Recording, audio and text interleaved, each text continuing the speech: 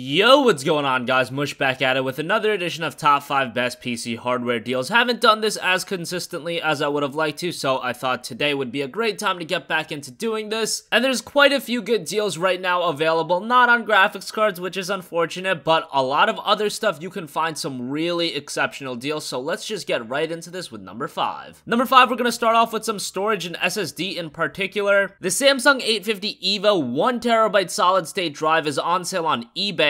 It's down to a $320 list price, which is already pretty good, but then there is a promo code that knocks off another 10%, which will knock it down to, I believe, about $288, and that's a really good deal for a 1TB solid-state drive. I know that's still expensive, a 1TB SSD, not everybody's in the market for that. Still very pricey, and if you don't pick this up now, I'm sure in a year or two down the line, it's just gonna get cheaper and cheaper, as has been the case with SSDs. Also, if you do want a cheaper option, I'll leave a link to a $150 500GB SSD. That's also a really good deal. Both of those are on eBay. And yeah, the Samsung 850 EVO series are a really solid line of SSDs. I ran an 840 for a while, and that worked really well. Moving on to number 4, some more storage, and this is an awesome deal on a hard drive. Sale ends in 12 hours, so be fast on this. Over on Newegg, you can pick up a Seagate BarraCuda 3TB hard drive. It's listed for $83, which is already ridiculously good, and then there's a promo code to knock off a little bit more, and you'll end up getting the hard drive for about $70, which is just great for a 3TB drive. I've been talking about a lot recently, probably for the last year and a half, that 1TB hard drives are great, but if you're the type of gamer like me where you're buying a lot of games on Steam, you might be recording videos, recording gameplay, even a terabyte of storage, while at face value sounds like a lot, it's gonna be very limiting very quickly. When you up that to 3TB, you're really removing that restriction altogether. 3TB is just a ridiculous amount of storage space, and it's great to have just to store your excess games, medias, movies, music, pictures, all that kind of stuff can go on the 3TB drive. Excess gameplay footage if you want to record videos and stuff like that. It's just great to have a 3TB drive for all of that. Would I get it standalone? No, I would probably pair this with a solid SSD, and then you got a really good configuration going, but either way,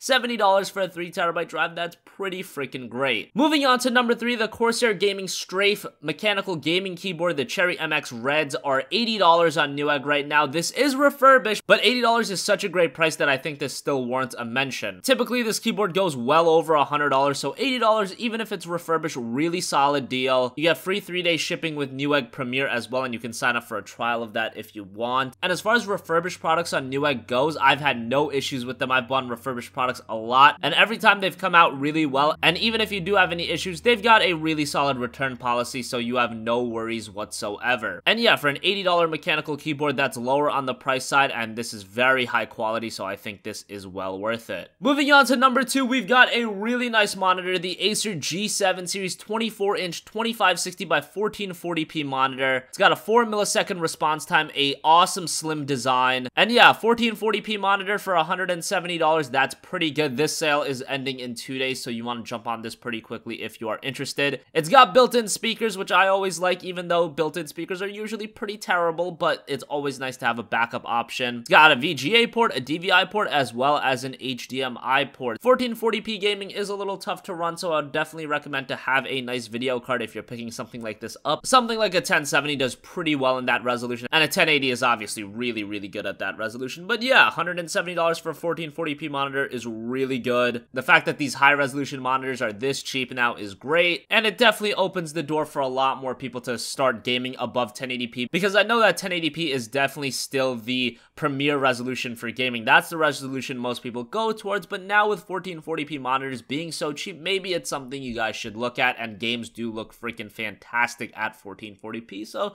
it's just something to think about if you've been at 1080p for a while. Finally, also on eBay, they've got the Ryzen 3 1200 at $110, and the same code that's applicable on the Samsung 850 EVO is also applicable on the Ryzen 3 1200, so you end up getting this CPU for just $100. That is absolutely ridiculous. A quad-core CPU like this, 3.1 GHz, 3.4 GHz turbo, it just recently released. That is a fantastic price for the Ryzen 3. Also, the Ryzen 5 1600 is available on eBay. It's actually on Newegg's eBay page too, so that's pretty convenient. The Ryzen 5 1600 is available for $215, but again, using that discount code will get it to you for less than $200, which is a great deal. I know that buying a CPU right now kind of insinuates that you're buying a whole new rig, and getting a whole new rig is kind of difficult with the shortage shortage of graphics cards, but still, if you're trying to piecemeal your build together, now is a great time to pick up a Ryzen CPU because I doubt you're gonna find it for much cheaper of a price. So that's gonna wrap up this video, guys. As always, thanks for watching. Sorry for the little bit inconsistent of uploads, trying to get back into the swing of things. You'll definitely be seeing a lot more uploads in the coming weeks, and if you guys have a request for a future video, as always, you can leave that in the comment section down below, and I will catch you guys in the next one. Peace out.